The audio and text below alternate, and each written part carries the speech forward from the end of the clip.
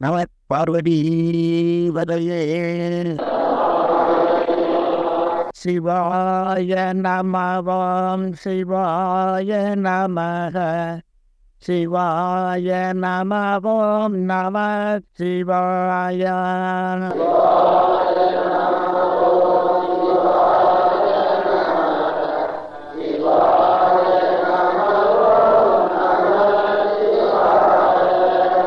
சிவாய நமவோம் சிவாய நமக. சிவாய நமவோம் நம சிவாய.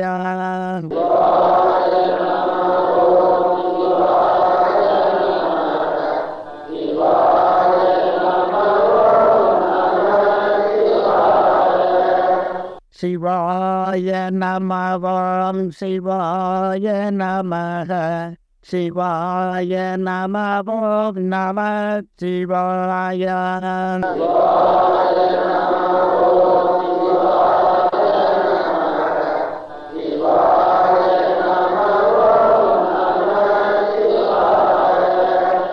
நம பார்வதி வதையே. ஓம் பூரணமதః பூரணமிதம் பூரணாத் பூரணமுதச்யதே பூர்ணஸ்ய பூர்ணமாதாய பூர்ணமேவாவசிஷ்யதே.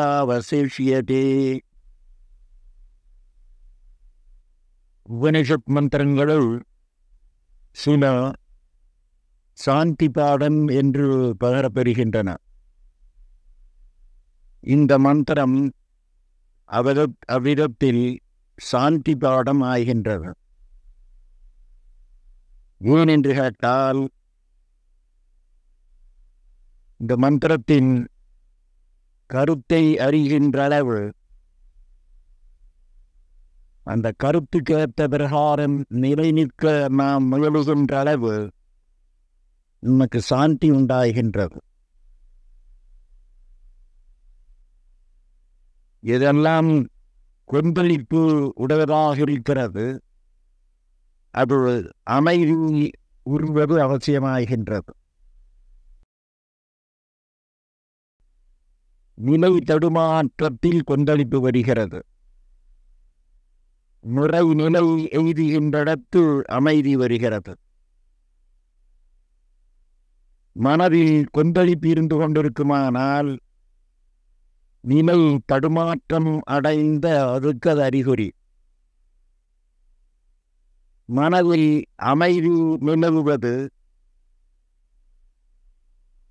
உணவில் நிலைத்திருப்பதற்கு அறிகுறியாகின்றது. நிலவில் நிலைத்திருக்கின்ற பொழுது அது சாந்தி. நிலவில் தடுமாற்றம் அடைந்திருக்கின்ற பொழுது அசாந்தி. சாந்தியை பெறுவது வாழ்க்கையினுடைய குறிக்கோள். அசாந்தியில் உழன்று கொண்டிருப்பது வாழ்க்கையினுடைய குறிக்கோள் ஆகாது. அறியாமையினால் அசாந்தியை வரவழைத்துக் கொள்கின்றோம். முறை தவறி நடந்து கொள்வதன் மூலமாக அசாந்தியை வரவழைத்துக் கொள்கின்றோம். முறை தவறிய இணக்கத்தை பண்ணுவதன் மூலமாக அசாந்தியை வரவழைத்துக் கொள்கின்றோம். முறையாக அறிந்து கொள்ளுதல், முறையாக ஒழுகுதல், முறையாக இணக்கம் கொள்ளுதல், இவைகள் அமைவதற்கேற்ற பிரகாரம் சாந்தி தானாக வந்தமைகிறது.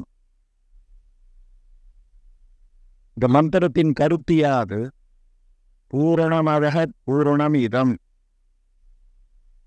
பிரபஞ்சத்துக்கு அப்பால் இருப்பது பூரணம். பிரபஞ்சமயமாக இலங்கிக் கொண்டிருப்பது பூரணம். மெய்ப்பொருள் எப்படி இருக்கிறது?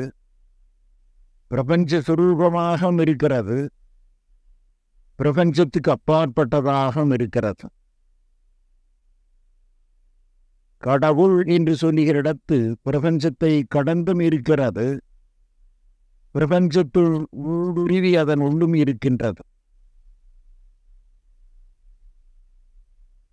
பிரபஞ்சமயமாக இருப்பது, பிரபஞ்ச அதீதமாக இருப்பது, இவைகளுக்கிடையில் உள்ள இணக்கம் எத்தகையது? பூர்ணஸ்ய பூரணமாகாய பூரணமேவ அவசிஷ்யதே.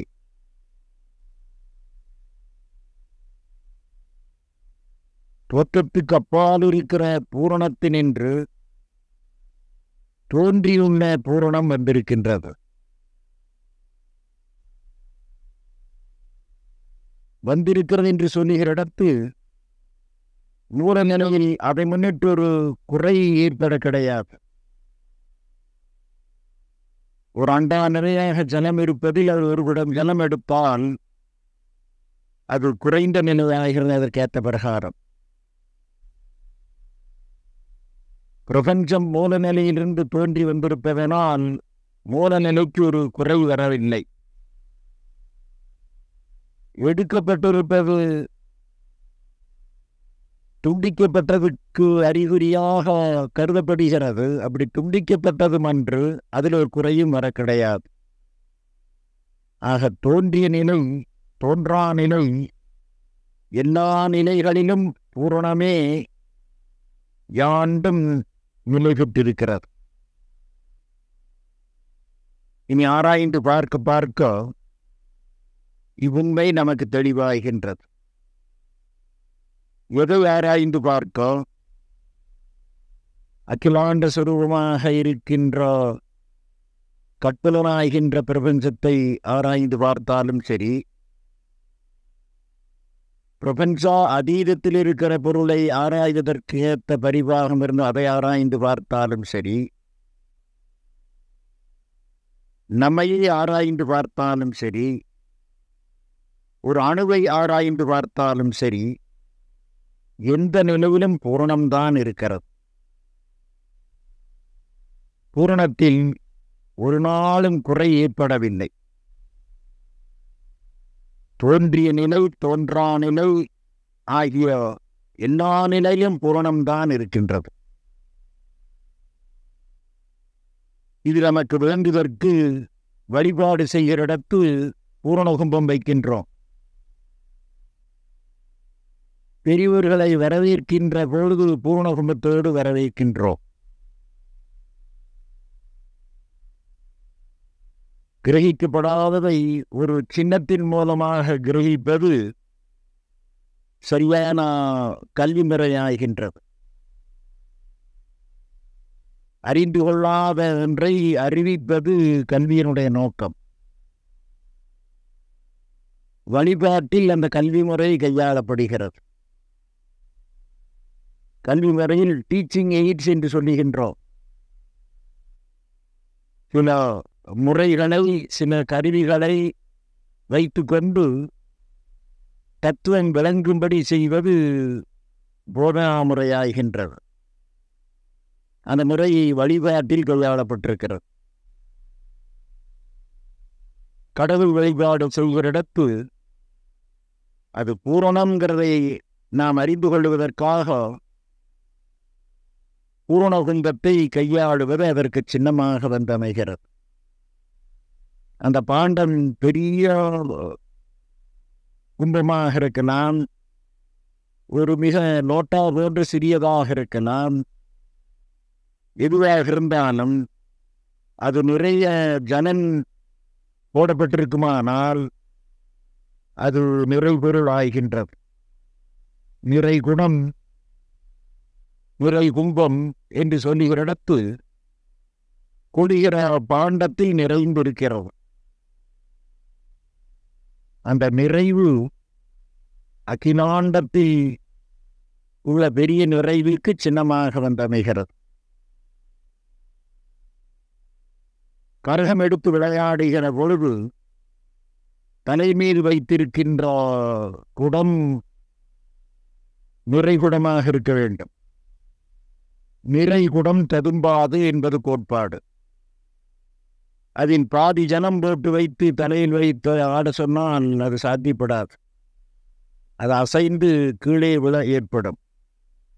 நிறைகுடமாக வைத்து விடுகிற இடத்து தலை வளைந்து வளைந்து வருகின்ற பொழுதும் தலையின் மீது இருப்பது கீழே விழாது காப்பாற்றப்படுகிறது. முறை குடம் ததும்பார். வாழ்க்கையில் நீ நிறைவு மனம் படைத்திருந்தால் அப்பொழுதுதான் வாழ்வு முறையாக நடைபெறுகிறது. முறை குடம் ததும்பாது இருப்பதற்கு நிகராக முறை மனம் படைத்திருப்பாயாகில் அது எல்லா சூழலுக்கும் நன்கு பயன்படுகிறது. அறகுறையாக இருக்கிற மனது, குறைநிலையில் இருக்கிற மனது என்றைக்கும் அகம் புறம் எங்கும் குறைவின்றி காண்கிறது. நிறைவு நிலையை காண அதற்கு இயலாது. இது மனிதனுடைய அமைப்பில் வழிபாட்டில் வைக்கப்பட்டிருக்கின்ற பூரண கும்பம் அகம் புறம் ஆகிய இரண்டிலும் பூரணத்தை நமக்கு ஞாபகமூட்டுவதற்காக வந்து அமைந்திருக்கிறது. இனி வஸ்து தன்னளவில் எப்படி இருக்கிறது? பிரபஞ்சாதீதத்தில் அது நிர்குண பிரம்மம், சுத்த சைத்தன்யம், பிரஜானம் இப்படி பெயர் பெறுகிறது. அந்த நிறை நிலையில் ஒரு நாளும் குறை ஏற்படுவதில்லை. அவள் கிரகிப்பதற்கு பூத ஆகாசமாக இருக்கிறாள், ஜட ஆகாசமாக இருக்கிற ஐம்பூதங்களில் ஒன்றை சரியாக கிரகித்தால் அந்த ஆகாசம் எப்பொழுதும் நிறைநிலையில் இருப்பது நம்முடைய அறிவு கட்டும். ஆகாசத்தை நாம் பிளவு போட முடியாது. பிளவு போடுவதையும் ஊடுருவி பாய்கிறது, அதில் பிளவு ஏற்படுத்த முடியாது. அத்தகைய ஆகாசம் அகண்டாகாரத்தை விரிந்தோடுகிறது. அது பூரணம். ஆகாசம் பூரணம் என்பதை கிரகிக்கிறதான் தெரிந்ததை கொண்டு தெரியாதவரிடத்து போவது நமக்கு சாத்தியமாகிறது. ஐம்பூதங்களில் ஆகாசம் அகண்ட வஸ்துவாக இருக்கிறது. அதை வெட்டி கண்டப்படுத்த முடியாது. சிந்தித்து பார்த்து நாம் அதை கிரகிக்கிற இடத்து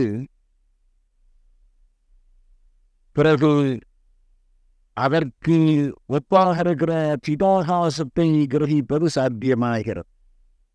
ஜட ஆகாசத்தை நம்மால் பிளவுபட முடியாது. அதற்கு சான்றாக பெரியவர்கள் விளக்கியது கட ஆகாசம், மகா ஆகாசம். நாம் செவற்கையாக ஒரு மட்பாண்டத்துக்குள் இடத்தை வெள்ளப்படுத்தி வைத்திருப்பதாக அமைத்துக் கொள்கின்றோம். அந்த கடத்துக்குள் இருக்கிற ஆகாசம் நாம் நம்முடைய திறமையை கொண்டு வெள்ளல் போட்ட ஆகாசமாகிறது. தன்னயமாக இருப்பது மகாகாசமாக வெள்ளது அடங்காததாக இருக்கிறது. உண்மையை இந்த கடாகாசத்துக்கு நாம் என்ன போட்டிருக்கின்றோமா, அது இந்த கடத்துக்குள் அடங்கியதா? அடங்கியது என்று நாம் எண்ணுகின்றோம், அந்த கடத்தில் அடங்கியதல்ல. மகாகாசமே இந்த கடாகாசமாக இதுக்குள் அடங்கியது போல் என்படுகிறது, அடங்கியதல்ல. அந்த விமானத்தை சரியாக கிரகிக்கிற பொழுது மூலப்பொருளை கிரகிப்பதற்கு துணை புரிகின்றது.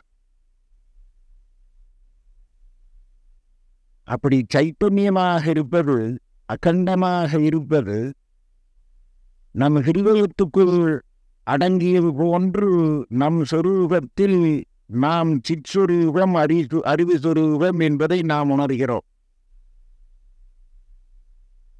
அவரவர் உள்ளத்தினுள் அறிவு பொருள் அந்த உள்ளத்துக்குள் கட்டுப்பட்டு அடங்கியது போன்று இருப்பதாக நாம் உணர்கின்றோம்.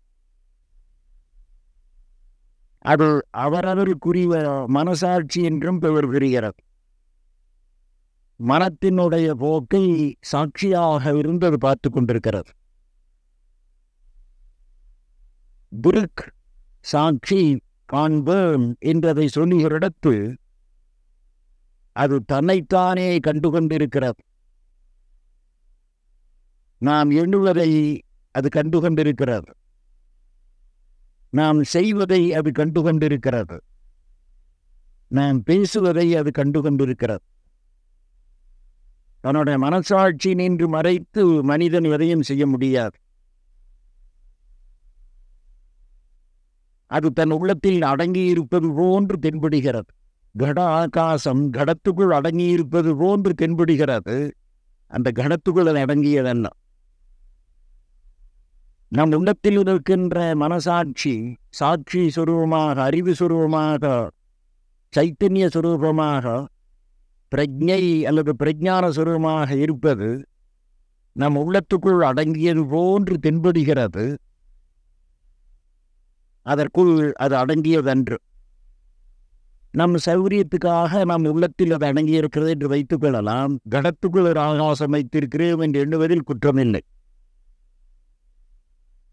அப்படி ஆத்ம சைத்தன்யம் நம்முடைய உள்ளத்தில் பிரகாசித்துக் கொண்டிருக்கிறது என்று நாம் எண்ணுவதில் குறை ஒன்றும் இல்லை.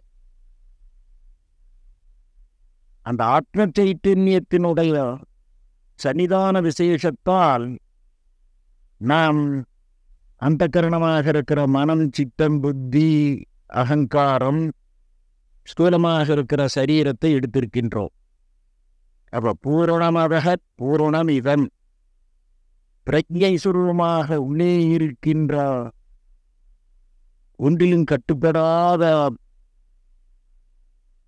ஆத்ம சைத்தன்யம் அது பூரணம். தன்னுடைய தனிதான விசேஷத்தால் அது தனக்குத்தானே பண்ணி கொண்டிருக்கின்ற அந்த கரணம் பாகிய கரணமாக இருக்கின்ற உடல் உள்ளம் ஆகிய எல்லையில் அடங்கியிருக்கின்ற இந்த பகுதியிலும் பூரணம் இருக்கிறது. இதற்கு நிகராக அகிலாண்டம் என்பது அகண்டமாக இருக்கிற ஆத்ம சைத்தன்யத்தினுடைய புறத்தோற்றமாக அண்டகோடிகள் அமைந்திருக்கின்றன. அந்த அண்டகோடிகளிடத்தும் பூரணம் இருக்கின்றது. அவைகளை தோற்றுவித்திருக்கின்ற அகண்ட சச்சித் ஆனந்தம் அதுவும் பூரணமாக இருக்கின்றது. இனி மிக மிக நுண்ணியதாக இருக்கின்ற ஒரு அணுவை ஆராய்ந்து பார்க்கிற இடத்து இந்த அணுவை பற்றி ஆராய்ச்சி இன்றைக்கு பௌதிக விஞ்ஞானிகள் பண்ணியிருக்கிறார்கள். பண்டை பெரியோர்களும் இது ஆராய்ந்திருக்கிறார்கள். அதனுடைய உண்மையை சொல்லியிருக்கிறார்கள். இந்த பொருள் எப்படி இருக்கிறது? அணோரணு மகதோர் மகத்து. பெரியவரெல்லாம் மிக பெரியதாக இருக்கிறது. நுண்ணியதிலெல்லாம் அணுவுக்கணுவாக இருக்கிற பரமாணுவாகவும் அது இருக்கிறது. அந்த பர அணுவாக இருக்கிற இடத்தும் அது பூரணம். மகத்தில் பெரிய மகத்தாக இருக்கிற இடத்திலும் அது பூரணம். அந்த பொருள் மகிமை அத்தகையது. விஸ்வநாதன் என்றதை சொல்லுகிற இடத்து அகிலாண்டத்தையும் தன்னிடத்திலிருந்து தோற்றுத்துக் கொண்டு வந்திருக்கிறது. உடலை நாம் தோற்றுத்துக் கொண்டு வந்திருப்பது போன்று அந்த விஸ்வமாக அமைந்திருக்கிற பிரபஞ்சம் அது பூரணம். அதை தோற்றத்துக் கொண்டு வந்த மூல பொருள் அகண்ட சச்சித் ஆனந்தம் அது பூரணம். தோற்றத்துக்கு வந்திருக்கிற நம்ம உடல், தோற்றத்துக்கு வந்திருக்கின்ற பரமனுடைய உடலாகிய விஸ்வம், இது வந்ததனால் மூல நிலையில் ஒரு குறை வந்து விட்டதா? இது வந்தும் அது பழையபடி பூரணமாக இருக்கிறது. கணிதத்தில் இதை நிரூபிக்கிற ஒரு பெரிய கோட்பாடு. ஒன்றிலிருந்து ஒன்றை கழித்தால் விடை பூஜ்ஜியம். அகண்டத்திலிருந்து அகண்டத்தை கழித்தால் விடை பழையபடி அகண்டம். அகண்டத்தோடு அகண்டத்தை சேர்த்தால் பழையபடி அது அகண்டம். அது ரெண்டு அகண்டம் ஆவதில்லை.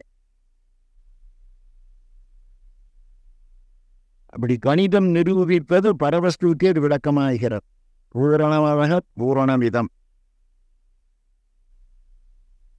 இது தோற்றத்துக்கு வந்ததன் விளைவாக அங்கு குறைநிலை ஏற்படுவதில்லை. தோற்றத்துக்கு வருவதில் குறைநிலை ஏற்படுவது இயற்கையில் ஏற்படுவது போன்று தென்படுகிறது. அகிலாண்ட கோடியின்ற அன்னையே பின்னையும் கன்னியன மறைவீசும் ஆனந்த ரூபமையிலே தோற்றத்துக்கு வந்திருக்கிற அம்பிகைக்கு விளக்கமாகிறது. அகிலாண்டத்தை உன்னிடத்தில் தோற்றத்துக்கு கொண்டு வந்திருக்கின்றாய், பின்னையும் கன்னியன மறைவீசும் ஆனந்த ரூபமையிலே.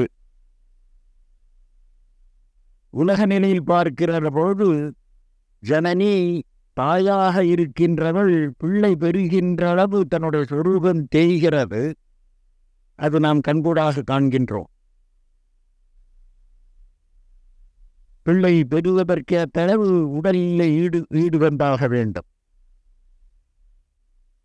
அது அகிலாண்ட சுரூபமாக பார்க்கிற இடத்து அப்படி அது ஈடு கண்டு குறைபட்டு போகவில்லை. அது நிறைநிலையிலே இருக்கிறது. பாண்டத்தில் உள்ளது பிண்டத்துக்கு உண்மை என்றால் இந்த தத்துவத்தை அறிந்து அதன்படி இருக்க தெரிந்து கொண்டவர்களுக்கு குறைநிலை வருவதில்லை. வந்தது போன்று தென்படலாம், குறை வருவது கிடையாது.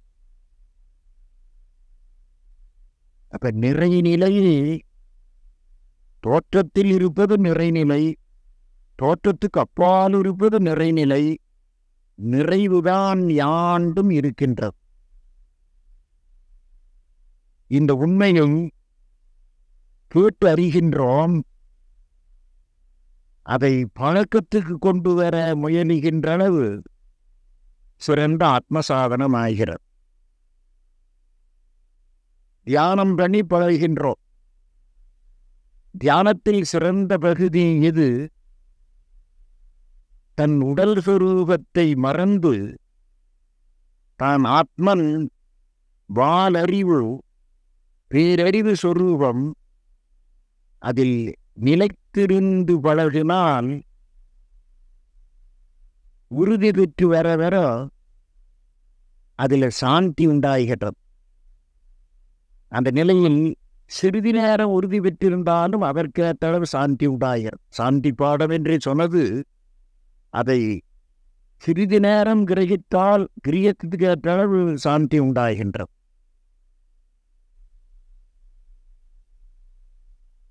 நீள காம்பவுண்ட் எடுத்துக்கொண்டு அதுக்கு திராசு நடுநிலை போன்று வைத்திருக்கிற இடத்து அந்த நடுநிலையிட்டு எட்டி போக போக அசைவில் ஏற்றத்தாழ்வதி உண்டாகிறது. நடுநிலைக்கு பக்கத்தில் வேற வேற அசைவு குறைகிறது. நடுநிலையில் அசைவு இல்லவே இல்லை. அந்த நடுநிலையில் நம் சொரூபத்தில் இருப்பது பிரக்ஞை அல்லது பிரஜானம். தியான அவஸ்தையில் அந்த நடுநிலைக்கு வருகின்றோம். அசைவற்ற பாங்கில் இருக்கின்றோம். அந்த அசைவற்ற பாங்கில் இருக்கிற இடத்து அதனுடைய விளைவு சாந்தி.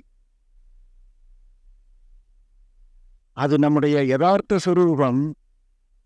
எந்த காரணத்தை முன்னிட்டும் அது நம்மிடத்து குறைவது கிடையாது. அசுரத்தன்மை வாய்ந்தவனாக போக்கிரியாக வாழ்ந்ததன் மூலமாக அங்கு இருக்கிற ஆத்ம சைத்தன்யம் பழுதுபட்டதா? அது ஒரு நாளும் அங்கு பழுதுபடுவது கிடையாது. அப்போ அசுரத்தன்மையோடு இருக்கலாமே, பழுதுபடுவதில் பொருளுக்கு நஷ்டம் இல்லையே, ஏன் அப்படி இருக்கக்கூடாது?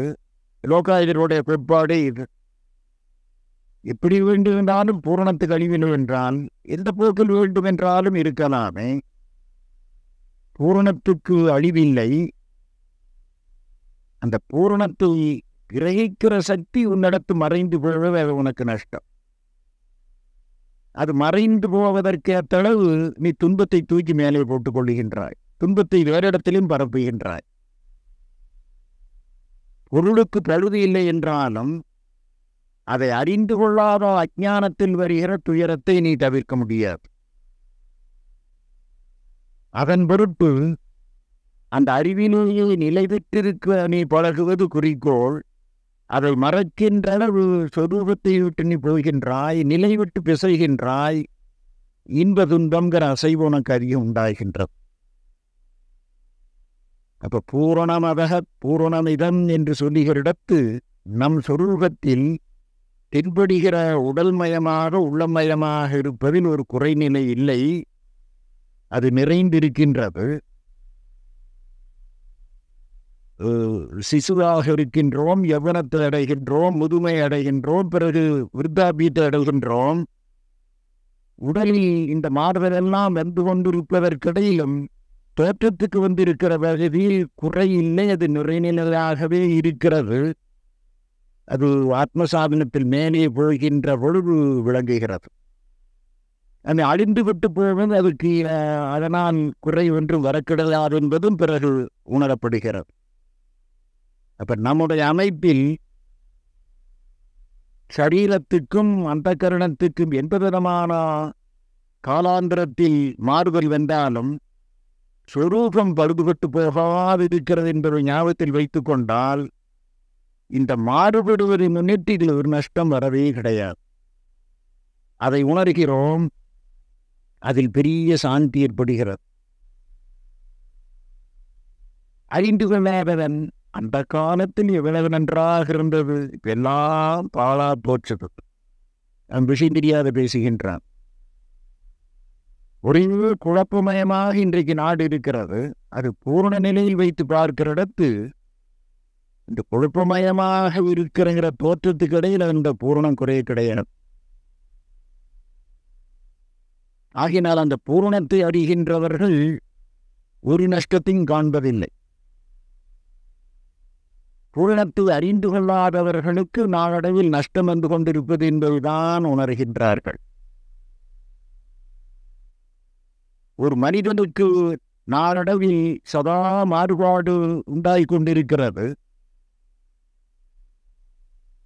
ஆயுளெல்லாம் கடந்து போய்விட்டது, தளர்ச்சி வந்துவிட்டது, இனி ஒன்றும் ஆகாது, இனி ஒன்றும் ஆகாதுங்கிற மயக்கம் அந்த அசுரனுக்கு இருக்கிற மயக்கத்துக்கு நிகர்.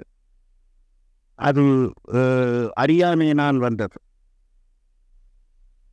ஒவ்வொரு கணத்தொழுகம் மனிதனுக்கு வாழ்க்கையில் அமைந்திருக்கிற பெரிய சந்தர்ப்பம். Every moment is an opportunity. பூரணத்திற்கு விளக்கம் அது அந்த காலசுரூபமாக அப்படி வந்து அமைகிறது. பூரணம் இப்படி ஒரு நாளும் பழுதுபட்டு போவதில்லை. அப்படி கால வசூலில் ஒரு நாளும் இடைஞ்சல் இல்லை, அது நிறைநிலையில் தான் இருக்கின்றது. இந்த பூரணத்தை காலசுரூபமாக ஆராய்ந்து பார்க்கலாம். காலசுரூபமாக ஆராய்ந்து பார்க்கிடத்து அது அக்கண்டத்தில் விரிந்தோடுகிறது. ஆகினால் பரம்பொருள் காலன் என்று சொல்லப்படி காலத்தை எடுத்து விளங்கி காலாதீதமாக இருக்கின்றான். அகண்ட காலமாக அவன் இருக்கின்றான். அகண்டமாக இருக்கிற அந்த காலத்திலும் பழுது இல்லை, அது பூரணமாக இருக்கின்றது. அப்ப இவை உணர்கிற மனிதனுக்கு யுக்தி பூர்வமாக உணர்கிற இடத்தில் அனுஷ்டானத்துக்கு கொண்டு வருவதற்கு இந்த யுக்தி எப்படி பயன்படுகிறது? எல்லாம் கடந்து போய்விட்டது, இனி இந்த ஜென்மத்தில் ஆதரவு ஒன்றுமில்லை, அது விஷயம் தெரியாதது என்ற பேச்சு. ஒவ்வொரு க்ஷணத்திலும் செவிற்குரிய செவில்மயமாக இவன் இருக்கலாம். ஒவ்வொரு க்ஷணத்திலும் இவன் பூரணனாக இருக்கலாம். அத்தனை செவில்களுக்கடவில் ஒரு செவிலும் சம்பந்தப்படாதவனாக இருக்கலாம். கிருஷ்ண பரமாத்மாவுடைய விஸ்வரூப தரிசனத்தை அர்ஜுனன் பார்த்த பொழுது இந்த பூர்ணத்துக்கு விளக்கம் அங்கு அறிய வந்தான்.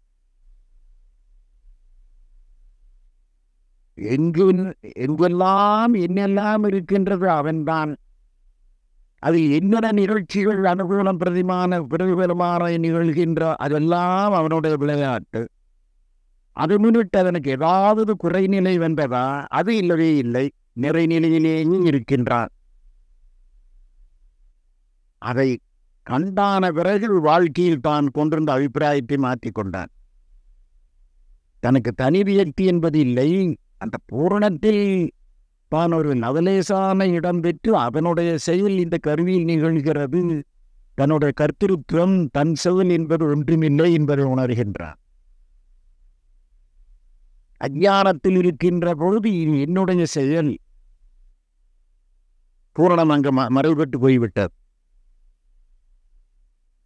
சரியான விவேகோதயமாயான பிறகு எல்லா செயல்களும் அவனுடைய செயல் அந்த பூரணம் நிலைநாட்டப்படுகிறது. இந்த கர்மத்துக்கு நான் கர்த்தாங்கிற உணர்ச்சி போச்சது, அதனுடைய விளையாட்டு நிகழ்கிறது, அது பூரணமாக இருக்கிறது. இப்படி தன்னுடைய ஜீவிதத்துக்கே பொருத்தமானதாக இந்த சாந்தி பாடம் என்று அமைகிறது. இனி பரவஸ்துவில் ஆராய்கிற பொழுது அதில் இவன் இடம்பெற்றிருக்கின்றான், அதற்கு என்ன விளக்கம் இவனிடத்து அமைகின்றது. பூரணமதக பூரணம் இவன் திக்குண பிரமமாக இருக்கிற சுத்த சைத்தன்யம் ஒரு எல்லையில் அடங்காத அகண்ட பிரஞானம். பூரணமிதம் சகுண பிரமமாக அண்டகோடிகளை உண்டு பண்ணி கொண்டிருக்கின்ற அம்பிகை சுரூபமாக வருகிற இடத்தில் அது பூரணமாக இருக்கின்றது. அதனால் அம்பிகைக்கு அமைந்த பெயர்களில் ஒன்று பூரணி, குறையில்லா நிறைநிலையில் யாண்டும் இருக்கின்றாள். அந்த அம்பிகை வேறு பரபிரமம் வேறு என்று பாகுபடுத்துவதுதான் அஞ்ஞானம். சங்கரரே தன்னுடைய அபிப்பிராயத்தை மாற்ற வேண்டி வந்தது என்பதை நாடகத்தில் காட்டினோம். பூரணன் என்று ஆண்பாலில் சொல்லுகின்றோம், பூரணி என்று பெண்பாலில் சொல்லுகின்றோம். நம்முடைய சௌரியத்துக்காக பூரணம்தான் தோற்றத்துக்கு அப்பால் இருக்கிறது, தோற்றத்துக்கு வந்திருக்கிறது. இந்த தோற்றத்துக்கு வந்தது பொழுதுமே மேனிஃபெஸ்டேஷன் இஸ் லிமிட்டேஷன் சுவாமிஜி ஞான யோகத்தில் அற்புதமாக காட்டியிருக்கின்றார். தோற்றத்துக்கு வந்திருப்பது தனக்கு எண்ணெய் போட்டு கொண்டிருப்பதாக காட்டுவது தோற்றம். நம்முடைய வடிவம் இத்தகையது, அதற்கு எண்ணெய் போடுகின்றோம். பூமி இத்தகையது, அதற்கு ஒரு எண்ணெய் போடுகின்றோம். சூரியன் இத்தகையது, அதற்கு ஒரு எண்ணெய் போடுகின்றோம். மூல நிலையில் பிரஜானமாக உணர்கிற இடத்து அதுக்கு எல்லை கட்ட முடியாது. இப்படி ஆகாசத்துக்கு எல்லை கட்ட முடியாதோ அப்படி மூல நிலையில் எல்லை கட்ட முடியாது. எல்லை கட்டி காண்கின்றோம் நம்முடைய வசதிக்காக.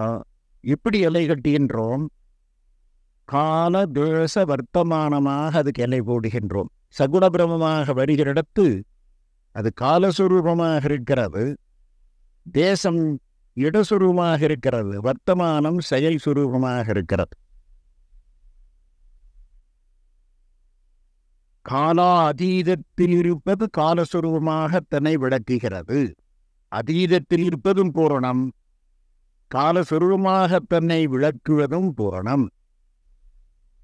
ஒரு இடத்திலும் கட்டுப்படாதது இந்நிடத்தில் இருக்கிறது. வைகுண்டங்கிற இடத்தில் இருக்கிறது, கைலாசங்கிற இடத்தில் இருக்கிறது, நம்முடைய உள்ளங்கிற இடத்தில் இருக்கிறது. இப்படி ஒரு இடத்தில் வைத்து கருதுவது சகுண பிரமத்தினுடைய போக்கு. தியானாவஸ்தையில் பரவஸ்துவை என் நெஞ்சில் வைத்து தியானம் பண்ணுவதா, புருவத்தில் வைத்து தியானம் பண்ணுவதா, இது ஸ்டாப்னு எக்காலத்திலும் திரும்பி வருகிற கேள்வி. ஒரு இடத்திலும் அடங்காததை ஒரு இடத்தில் அடங்கியதாக நாம் நமக்கு கற்பனை பண்ணிக் கொள்கின்றோம். இந்த கடத்துக்குள் ஆகாசத்தை பிடித்து வைத்திருக்கிறீர் என்று சொல்லுவதற்கு நிகராக நீக்கமர எங்கும் நிறைந்த பொருளை இன்னிடத்தில் வைத்து வருவது என்பது தனக்காக இவன் பண்ணிக்கொண்டது. அப்படி அகிலாண்டமயமாக இருப்பது இடசுரூபமாக வந்தமைகிறது. கர்மா அதீதத்தில் இருப்பது கர்மஸ்வரூபமாக பிரபஞ்சத்தை நடாத்துகின்றது. கர்மஸ்வரூபமாக நடாத்துகின்ற இடத்தும் அது பூரணமே. எப்பொழுதும் கர்மத்துக்கு வருவது குறைந்த நிலை என்று நாம் கருதுகின்றோம். குறைந்த நிலையில் பின்னாடிகளை பார்த்து அந்த கர்மத்தை யார கண்ணால பார்ப்பது? அந்த குறைந்த நிலையை கர்மத்துக்கிடையில் பண்ணிக்கொண்டது இவனுடைய அறியாமையினால். கர்மத்தை முறையாக கையாளுகிற இடத்து அந்த கர்மத்திலேயே பூரணத்தை விளக்கினார். காலத்தில் முறையாக கையாளுகிறப்ப அந்த காலத்தில் பூரணத்தை விளக்கலாம். இடத்தை முறையாக கையாளுகிறப்ப அந்த இடத்தில் பூரணத்தை விளக்கலாம். அந்த இடத்தில் பூரணத்தை விளக்குவதற்கானதான் பூர்ண கும்பம். அந்த இடத்துக்குள்ள அடங்கி இருக்கிறது. ஆனால் அது பூரணத்துக்கு சின்னமாக அதுக்குள்ள ஜலத்தை போட்டு வைத்து காட்டுகின்றோம். பிரபஞ்சா அதீதமாக இருக்கிற பரவஸ்து சிவத்தத்துவத்தில் பார்க்கிற இடத்து அது சிதம்பர ரகசியம், மனமொழி கெட்டாதது. அது சகுண பிரம்மமாக வருகிற இடத்து நடராஜா பஞ்ச கிருத்தியங்களை செய்கின்ற பாங்குடையவராக இருக்கின்றார். அங்கே காலம் உண்டு, தேசம் உண்டு, நிமித்தம் உண்டு. அந்த நிமித்தம்ங்கிறது அவருடைய அசைவு அல்லது நடனம் என்று சொல்லப்படுகிறது.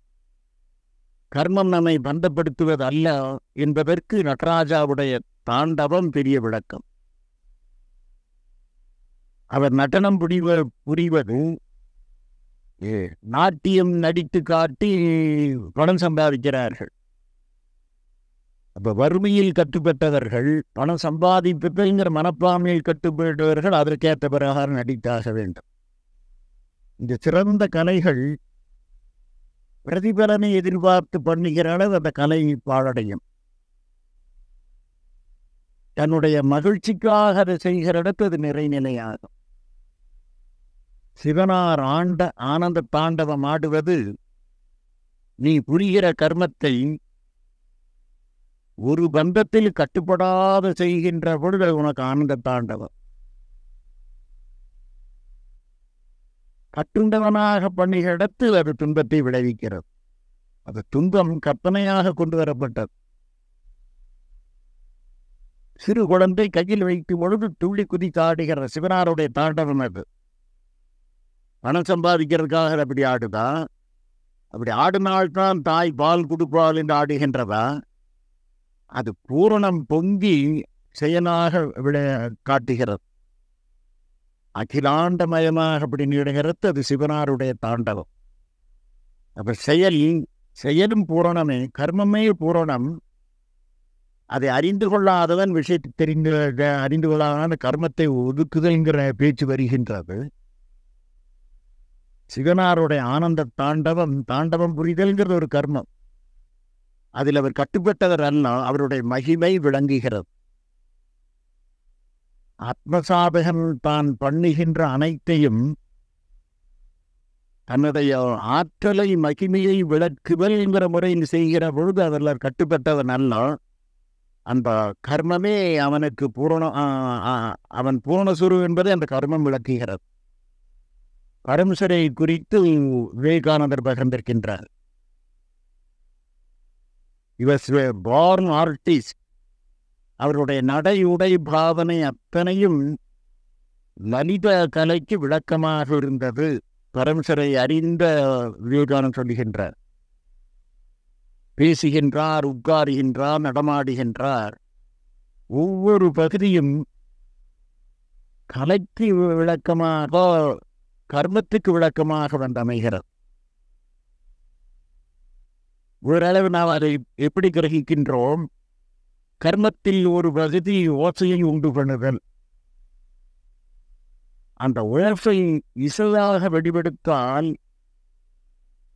மன அதீதத்துக்கு நம்மை கொண்டு போகிறது. சாந்தி தானாக வந்து அமைகிறது. இசையை கேட்கின்ற பொழுது மன அமைதி, சாந்தி வருகிறது. ஓசையை உண்டு பண்ணுதல் என்கின்ற கர்மம் என்ன பண்ணுகிறது? சாந்தி வருகிற நிலையில் கர்ம அதீதத்துக்கு நம்மை கொண்டு போகிறது. குழலை எடுத்து கண்ணன் ஓசையை உண்டு பண்ணினான். ஜீவகோடிகள் அத்தனையும் தன்மயமாக்கினான்.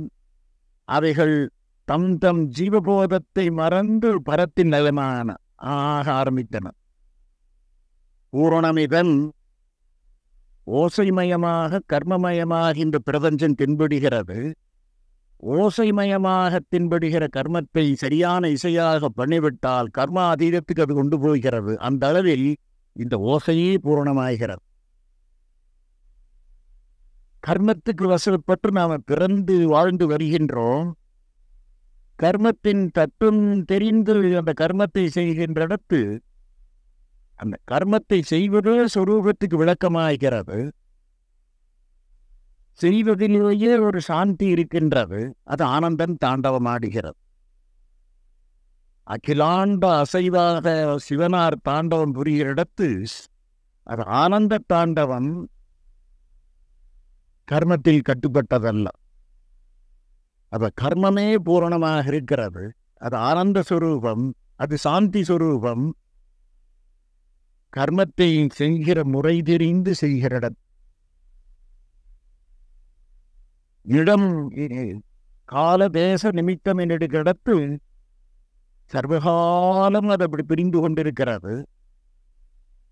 யாண்டும் எல்லா இடங்களிலும் நிகழ்கிறது. அதனுடைய மகிமை காண்பதற்கு எந்த இடத்துக்கு போவது? நாம் பரிவாகமாய் கொண்டு வருகிற பொழுது ஒரு சேத்திரங்கிற இடத்துக்கு போய்த்தான் ஆக வேண்டும். சரியாக பரிவாகம் ஆயான பிறகு நம்முடைய உள்ளங்கிற இடத்திலும் அதே தான் நிகழ்ந்து கொண்டிருக்கிறது. ஆகையினால் அதை நாடி இன்னொரு இடத்துக்கு போக வேண்டியதில்லை. அந்த இடத்திலும் அது பூரணமாக இருக்கிறது. இது ஸ்தூல நிலையில் வைத்து சொல்லுகிற இடத்து இங்கே நம் பள்ளிக்கூடத்துக்கு புதுசாக மைக்ரோஸ்கோப் வாங்கினப்போ அக்ரிகல்ச்சர் மாஸ்டர் ஒருவர் இருந்து அதை விளக்க ஒருவர் இருந்தார். 4-5 செடிகளில் 4-5 விதமான இலைகளை கொண்டு வந்தார். பாதி சுரண்டி அதன் மூலமாக வெளிச்சம் வருகிற போக்கில் அதை லேசாக பாதி பகுதி இருக்கிற பாதி சுரண்டி எடுத்து விட்டார். ஒரு இலையை அந்த மைக்ரோஸ்கோப்பில் வைத்து பார்த்தால் அந்த ரத்தினங்கள் ஒழுங்காக அமைக்கப்பட்டது போன்று அது பிரகாசிக்கிறது. ஒரே இனத்தை சேர்ந்த இலைகள் ஒரு 10 எடுத்து சுரண்டி வைத்தால் அதே பாங்கில் அது அற்புதமாக அமைந்திருக்கிறது. இன்னொரு இனத்தை சேர்ந்த இலைகள் எடுத்து சுரண்டி வைத்து பார்த்தால் அது இன்னொரு வடிவெடுத்து ரத்தினங்கள் அமைக்கப்பட்டது போன்று பிரகாசிக்கிறது. அப்போ ஒவ்வொரு இனத்தை சேர்ந்த இலையிலும் ஒரு பாங்கில் அது அவரோ அற்புதமாக அமைக்கப்பட்டதாக இருக்கிறது. ஜோதி சுரூபமாக அலங்கரிக்கப்பட்ட முறையில் அமைக்கப்பட்ட இருக்கிறது. அந்த பூரணத்திற்கு கண் கொண்டு பார்க்கிற பாங்கிலும் கண் காட்சியிலும் அது பூரணமாக பிடித்து கழுகிறது. அங்கு இடத்த இந்த கருத்தை அகிலாண்டத்தில் செலுத்தி பார்த்தால் அகிலாண்ட சுரூபமாக வந்திருக்க சகுண பிரமம் அம்பிகை சுரூபமாக வந்திருப்பது 5 இந்திரியங்களுக்கும் எட்டுகிற நிலையில் இருக்கிற இடத்து சகுண பிரமம். கண்கொண்டு பார்க்கின்றோம். சூரிய கிரணம் சூரியனிடத்து வருகிற பொழுது வெட்ட வெளியில் கண்ணுக்கு புலப்படுவதில்லை. சுழலது ஒரு பொருளின் மீது பதிகிற பொழுது அந்த வெளிச்சம் விளங்குகிறது. ஒரு பொருளும் மீது படிவதில்லை என்றால் அது கற்புலனாவதில்லை. அது நிர்குண பிரம்மத்துக்கு நிகர். ஒரு கிரணம் வந்தது ஒரு முப்பட்டை கண்ணாடியில் செலுத்தினால் 7 நிறமாக தன்னை விரித்து காட்டுகிறது. அது 7 நிறத்தில் பூரணம் இருக்கிறது. பூரணமவக பூரணமிதம். கற்புலனாகாத நிலையில் அந்த வெளிச்சம் பூரணம். கற்புலனாகிற நிலையில் தன்னை விரித்து காட்டுகிறது. அது பூரணம். இந்த கோட்பாடு சதா சர்வகாலம் பொருள் விளக்கிக் கொண்டே இருக்கிறது. அப்படி கண்ணுக்கு வெட்டுவது ஓசையாக காதுக்கு வெட்டுகிற இடத்து சப்த சரங்களாக 7 வடிவெடுத்திருக்கிற ஓசையாக பிரிந்து அதனுடைய கிளையாக எல்லா ஓசையும் வருவதாக தன்னுடைய மகிமையை விளக்குகிறது. சப்த சுரங்களாக வந்திருக்கிற இடத்து அதனிடத்து அழகு. உச்சரிக்கப்படாத அமாத்திர பூரணமாக இருக்கிற நிலையில் அது அழகு. அந்த நிலையிலும் பூரணம். தோற்றத்துக்கு வந்திருக்கிற நிலையிலும் பூரணம். சுவைத்து பார்க்கின்றோம். அறுசுவை இப்பனைக்கு ஆதாரமாக இருக்கிற 7வது பகுதி கணக்கில் விட்டு விடுகின்றோம். ஒவ்வொரு சுவையிலும் சுவைக்கின்ற வாங்கில் அது இருக்கின்றது. உணவை சுவைத்து உண்பதும் ஒரு பூரண நிலை. ஜீவர்களாக இருக்கிற அனைவருக்கும் உணவு தேவை. அந்த உணர்வு சரியாக சுவைப்பதிலே ஒரு பூரணத்தை காட்டுகின்றோம். போக்தாங்கிற நிலையில் இருந்தல்லா தத்துவத்தை அறிந்து கொள்கிற பாங்கை செய்கிற இடத்து, அங்கும் அதை நாம் ரசிக்கின்ற இடத்து பரம்பருடைய மகிமையை ரசிக்கின்றோம். இப்படி பிரபஞ்சத்துக்கு தோற்றத்துக்கு வந்த நிலையில் தன்னுடைய பூரணத்தை வாரி கொட்டி கொண்டிருக்கிறது. அதீதத்தில் அது வாரி கொட்டி கொண்டிருக்கின்றது. ஆராய்ந்து பார்க்கிற இடத்து அதனுடைய மகிமை இப்படி வழங்குகிறது. இப்படி ஓரளவு ஆராய்ந்தான பிறகு அந்த பூரணத்தை உன்னுடைய வாழ்க்கையில் நீ விளக்கி வா. அப்பொழுது நீ நல்ல ஆத்மசாதகன் ஆகின்றாய். சர்வகாலம் தோன்றிய நிலை, தோன்றா நிலை, எல்லா நிலையிலும் அது பூரணமாகவே இருக்கிறது. அந்த பூரணத்துக்கு பழுது கிடையவே கிடையாது. அவனுடைய சுரீவன்தான் நீ. நீ அதற்கு புறம்பானதன் அல்லன். உன்னுடைய வாழ்க்கையை நீ பூரணமாக்க தெரிந்து கொண்டால் அப்பொழுதுதான் பரத்தை சரியாக அறிந்தவனாகின்றாய், உன்னதனை சரியாக அறிந்தவனாகின்றாய், வாழ்வாங்கு வாழத் தெரிந்தவன் ஆகின்றாய். அது பூரணத்துக்கு புறம்பானதல்ல, எல்லா நிலையிலும் அது பூரணமாகவே இருக்கின்றது. நீ வாழ்ந்திருக்கின்ற பொழுது பூரணனாக இருக்கலாம். சாதல் என்பது வாழ்வினுடைய மற்றொரு விசதி, அதில் பூரணனாக இருக்கலாம். தூங்குகின்ற நிலையில் பூரணனாக நீ இருக்கலாம். விழித்திருக்கிற நிலையில் நீ பூரணனாக இருக்கலாம். விழித்திருக்கிற நிலையில் ஒரு சரீரத்திலே இருக்கின்ற பொழுது அது அந்த ஜென்மம் என்று சொல்லுகின்றோம். தூக்கத்தையும் மரணத்தையும் சீர்தூக்கி பார்க்கிற இடத்தில் படுத்த தூங்கி மறுபடியும் விழிப்புக்கு அதே சரீரத்தில் வந்தால் அதற்கு உறக்கம் என்று பெயர். வேறொரு சரீரத்தை எடுத்துக்கொண்டால் அது புதிய பழைய சரீரத்துக்கு மரணம், புதிய சரீரத்துக்கு ஜனனம். அப்ப உறக்கத்துக்கு நிகர் மரணம். உறங்கப் போகின்ற பொழுது நீ மகிழ்ச்சியோடு உறங்கப் போகின்றாய், அழுது கொண்டல்ல. தத்துவத்தை அறிந்தால் சரீரத்தை மாற்றப் போகிற இடத்திலும் மரணத்தையும் நீ மகிழ்ச்சியோடு போகின்றாய். அந்த நிலையில் இருக்கிற பொழுது அது பூரணமாகின்றது. அது பூரணத்தை சரியாக கிரகித்து பூரணத்தில் நிலை பெற்றிருக்க முயலுகின்றது சிறந்த ஆத்மசாதனமாகிறது. நம்முடைய வாழ்க்கையில் அது எப்படி ஒவ்வொரு பகுதியிலும் பூரணத்துக்கு விளக்கமாக நாம் வாழ்ந்திருக்கலாம். 24 மணி நேரத்தில் நாம் பூரணமாக இருக்க தெரிந்து கொண்டால் இந்த ஆயுள் முழுவதும் நாம் பூரணமாக இருக்கலாம். பிறகு கால அதீதத்தில், தேச அதீதத்தில், கர்மா அதீதத்தில் நம்மை ஒதுக்குகிற இடத்து இந்த ஜீவ வியக்திக்கு முக்தி வந்துவிட்டது. பரம்பொருளில் நாம் பூரணத்தில் இருக்கின்றோம். இந்த பூரண சம்பந்தர வைக்கிற இடத்தில் அத்தனை கோட்பாட்டு விளக்கிற வாழ்வில் அது அமைந்திருக்கிறது. 24 மணி நேரத்துக்குள்ளாக பிறந்து பூரண வாழ்க்கை வாழ்ந்து மடிந்து போகிற சிற்றுயிர்கள் உண்டு. நமக்கு நேரம் பத்தவில்லை, காலம் இல்லை என்று சொல்லுகின்றோம். தோன்றி வாழ்ந்து வாழ்வு முடி கொண்டு வருவது 24 மணி நேரத்துக்குள் சில உயிர்கள் முடித்து விடுகின்றன. அந்த சரியாக முடிக்கின்ற பொழுது அது பூரண வாழ்ந்து விட்டது. நான் விழித்துக் கொண்டதிலிருந்து உறங்கப் போகிற வரையில் வாழ்வை சரியாக ஒழுங்குபடுத்தி வைத்தால் அந்த 24 மணி நேரத்தில் உள்ள பகுதியில் நான் பூரண வாழ்க்கை வாழ்ந்தாகிவிட்டது. அது நல்ல ஆத்மசாதனமாக வந்து அமைகிறது. அதற்கு இன்னதெல்லாம் பண்ணுவது 24 மணி நேரத்தில் உண்பது, உறங்குவது, உழைப்பது, ஓய்வெடுப்பது செய்தாக வேண்டும். 24 மணி நேரத்தில்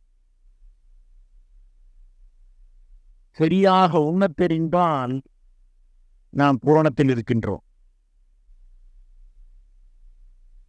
சரியாக உணவு உண்ண தெரியவில்லை, அந்த மனிதன் யோகி அல்ல, பூரணத்தில் இருக்க தெரிந்தவன் அல்ல. சரியாக உணவுண்பது எப்படி இருக்க வேண்டும்? முறை தவறி உணவுண்கின்ற பாங்கையும் முறையாக உணவுண்பதையும் புத்தர் தம்முடைய ஜீவிதத்தில் அறிந்தார். அது எல்லா உயிர்களுக்கும் பொதுவானது. சித்தார்த்தனாக ராஜகுமாரனாக இருந்த பொழுது ராஜபோகத்தில் உணவுண்ட நிலையில் இருந்தார். துறவியான பிறகு பட்டினி கிடக்கிற அளவு பெரிய தபஸ் என்று சொன்னார்கள். பட்டினி போட்டு உடம்பு தேய்ந்து உட்காருவதற்கு வலிவற்று படுத்து கிடக்கிறது. அந்த சத்தியத்த நிலையெல்லாம் சபங்கிறது அவருடைய ஜீவியத்திலும் என்று அமைந்தது. உட்கார சத்தியற்று படுத்து கிடந்தார். கல்யாண ஊர்வலம் போகிற பொழுது ஒரு பாட்டு பாடி கொண்டு போனார்கள், வீணையோடு பேசுவது போன்று. வீணையை உன்னுடைய நரம்புகளை தளர்த்தால் ஓசை வராது, அதிகம் முறுக்கினால் தெரித்து போய்விடும், நடுநிலையில் வைத்தால் சிறந்த ஓசை வரும். இதை கேட்டார். சரீரத்துக்கு உணவு தருவது அதற்கு நிகர். மிகைபட உண்டால் அது போகத்தில் போய் உருந்தாது கெட்டு போய் விடுகிறது. குறைபட்டால் சக்தி போகின்றது. அப்போ மிகைபட உண்பவனும் குறைபட உண்பவனும் யோகி ஆக மாட்டான். அனுபவத்தில் நாம் காணலாம். அந்த அளவெடுத்து உண்டது கறிகுறி என்ன?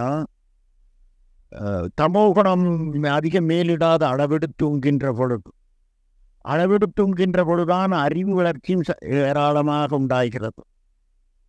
மிகைபட உண்டதுக்கு ஒரு நல்ல சான்று.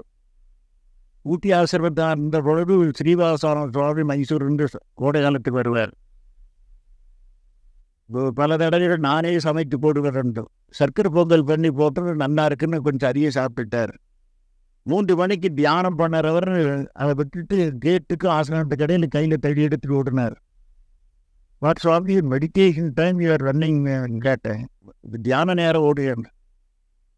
என்ன சுவாமிகளெல்லாம் மறங்கள் மராட், யூ கேவ் சச் ஃபைன் சக்கரை Pongal, I ate I feel stupid now அப்படின்னார். நல்ல சக்கரை பொங்கல் கொடுத்தீங்கன்னா அதிகமாக சாப்பிட்டுட்டு ஐ ஃபீல் ஸ்டூபிட் அப்படின்னார். இப்போ மிக வேணும்னா புத்தியை வேலை செய்யாது போதை வந்தது கிடைக்க வேண்டும். அது 24 மணி நேரத்தில் சரியாக அளவெடுத்து உங்க தெரிந்தவர்கள் இப்பொழுது காரியத்துக்கு ஆயத்தமாக இருப்பார்கள். மிகைபடா உண்டால் காரியத்துக்கு உதவ மாட்டான். பட்டினி கிடக்கிற ஆள் காரியத்துக்கு உதவ மாட்டான். ஒரு விதத்தில் கணேஷ் பூஜை விக்கினத்தை போக்குகிறது. கணேசனுக்கு எப்போதுமே படைத்தாக வேண்டும். நீ காலையிலே கணேஷ் பூஜை பண்ணாத காரியத்தில் போகிற ஒன்று நடக்காது. அளவெடுத்து உண்டு பழகு. அப்போ பூரண வாழ்க்கைக்கு அளவெடுத்து உண்டு பழகுதல் ஒரு ஆத்ம சாதனம். உறங்குவது, மிகைபட உறங்குதல், குறைபட இறங்குதல் இரண்டும் பொருந்தார். இது பண்பாடு அடைந்து வர வர சத்துவம் ஓங்கிற அளவு உறக்கத்துக்கு நேரம் குறைகிறது. தமோ குணத்தில் இருக்கிற பொழுது உறக்கத்துக்கு அதிக நேரம் தந்தாக வேண்டும். சிறு குழந்தைகள் எவ்வளவு அதிகம் உறங்குகின்றன அதற்கேற்ற உடல் வளர்ச்சி உண்டு. இப்போ நம் பிள்ளைகளுக்கு பரீட்சை சமயம் வரும்போது அந்த மாதத்தில் எடை குறைஞ்சி போயிடும். உறக்கத்தை குறைச்சி அதிகம் படிப்பதனால. சரியான யோகி தத்துவத்தில் ஓங்கி வர வர அளந்து தேவையான அளவு உறக்கம் இருக்கிறது. மற்ற நேரம் உறக்கம் வெல்லப்படுகிறது. குடாதேசன் அர்ஜுனனுக்கு அமைந்த பெயர் தூக்கத்தை வென்றதன். வென்றுதல் என்றால் தூங்காது இருப்பது பொருள் அல்ல. அளவெடுத்து தூக்கத்தினுடைய மணி நேரம் குறைந்து வருகிறது. அப்போ 24 மணி நேரத்தில் தூக்கத்தில் நாம் எவ்வளவு நேரம் போயிருக்கிறதோ அந்த மணிக்கணக்கு குறைகின்ற அளவு நாம் தூக்கத்தில் வெற்றவராகின்றோம், நிறைவாழ்வு வாழ்ந்தவராகின்றோம். உழைப்பது பெல் படைத்திருக்கும் பரியந்தம், உடல் வாழ்க்கை வாழும் பரியந்தம் கர்மத்தை மனிதன் நிறுத்த முடியாது. அவன் சரீரத்தில் இருக்கிற பொழுது கர்மஸ்வரூபியாக இருக்கின்றான். அந்த உழைப்பதனுடைய ரகசியம் என்ன? யோக கர்மசு கௌசலம். கர்ம தத்துவத்தை அறிகின்றவன் கர்மம் புரிந்து நான் இப்போது சலித்து போய்விட்டேங்கிற பேச்சு யோகி கிடையாது. யோகதத்தம் தெரியாதவனுக்கு அது வருகின்றது. யோகதத்தம் தெரிந்தவனுக்கு சர்வகாலம் அது கர்மமாக இருக்கிறது, சர்வகாலம் அது ஓய்வாக இருக்கின்றது. ஆங்கிலத்தில் ஒரு பெருமையார் இட்டர்னல் ஹாலிடே, இட்டர்னல் டியூட்டின்னு சொன்னார். சதா கடமை செய்கிறவாங்காக இருக்கிறது. அது சதா ஓய்வாக இருக்கின்றது. அதை நம்முடைய சொரூபத்தில் ஹிருதயம் காட்டி வருகிறது. பிறந்தது முதல் கொண்டு சுடுகாட்டுக்கு போகிறவர்கள் இது கோயில் கிடையாது. இரவு பகல்ங்கிற பேச்சு கிடையாது. ஹிருதயம் ஓயாது வேலை செய்து கொண்டிருக்கிறது. அது ஓய்வு இங்கு 2 தடவை அடிப்பதற்கிடையில் உள்ள இடைநேரம் அதை போய் அப்படி அதை அளந்தெடுத்து செய்கிறது. நீ வாழ்வாங்கு வாழ தெரிந்தால் இத்தனை கர்மத்தை செய்து எனக்கு உபத்திரவம் எனத்துக்கு ஒரு விஷயம் தெரியாதால் உபத்திரவம் இல்லவே இல்லை. இடையறா விளையாட்டு, இடையறா தொழில், இடையறா ஓய்வாக இருக்கிறது. அப்ப 24 மணி நேரத்தில் அந்தந்த நேரத்தில் சரியாக அந்தந்த காரியத்துக்கு பயன்படுத்திய இடத்தில் அவன் முறையாக உழைத்தவன் ஆகின்றான். மனதை அவர் கடலில் நடுநிலையில் வைத்திருந்தால் அந்த வினையை நிகழ்வதற்கிடையில் அவன் ஓய்வில் இருக்கின்றான். கிருஷ்ண பரமாத்மா இந்த தத்துவத்தை தம்முடைய சொரூபத்தில் வைத்து விளக்கினார். அந்த போர்க்களத்துக்கு அர்ஜுனனும் கிருஷ்ணனும் எழுந்தெழி வந்த நிலையிலேயே இந்த தத்துவம் விளக்கப்பட்டது. அது 24 மணி நேரத்தில் தான் புரிகின்ற கர்மங்களுக்கிடையில் மனிதன் பூரணமாக இருக்கலாம் என்பதை இவன் அறிந்து கொண்டால் அது திருப்பி திருப்பி ஆயுள் முழுதும் வருகிறது. அதன் பூரணத்தை நிலை பெற்றவன் ஆகின்றான். மானுட ஜென்மத்தினுடைய சிறந்த நோக்கம் பரம்ச பிறந்தது. நாம் மானுடராக பிறந்திருப்பது கடவுள் வழிபாட்டுக்காக. அந்த 24 மணி நேரத்தில் எந்த பகுதி கடவுள் வழிபாடு, எது கடவுள் வழிபாடு அல்லாதவர்கள், இதை ஆராய்ந்து பார்த்தால் ஒவ்வொரு மனிதனும் நாள்தோறும் பஞ்சமகா யஜ்யம் புரிதல் வேண்டும், 5 பெரும் வேள்வி செய்தல் வேண்டும். தேவயஜ்யம், ரிஷி யஜ்யம், நரயஜ்யம், பித்ருயஜ்யம், நரயஜ்யம், பூதயஜ்யம். கடவுள் வழிபாடு முறையாக செய்கின்ற இடத்தில் ஒரு தேவயஜ்யமாகிறது. மேலான கோட்பாடுகளை, தத்துவங்களை சரியாக ஆராய்ச்சி பண்ணுகிற இடத்து அது ரிஷி யஜ்யமாகிறது. பெற்றோரோடு சரியான இணக்கம் வைக்கிற இடத்து அது பித்ருயஜ்யமாகிறது.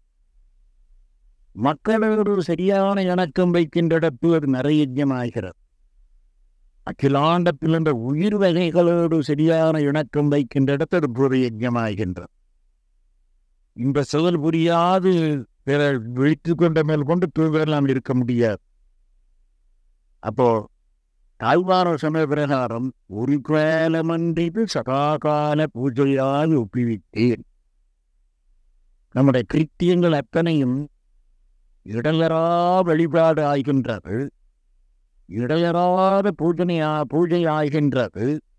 அந்த 24 மணி நேரத்தில் இவன் பூரணத்தில் நிலை பெற்றவன் ஆகின்றான். அந்த வாழ்வாங்கு வாழ தெரிந்தவனுக்கு